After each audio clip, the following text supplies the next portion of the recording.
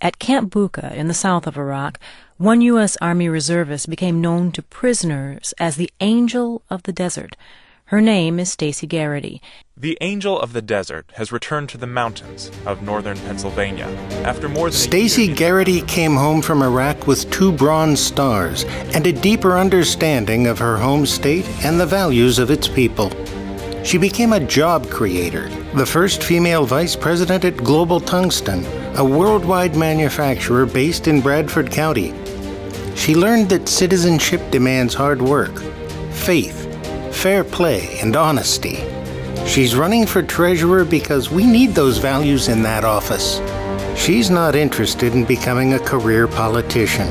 She wants to be a public servant and a treasurer who will focus on the job at hand, not the next step up the political ladder.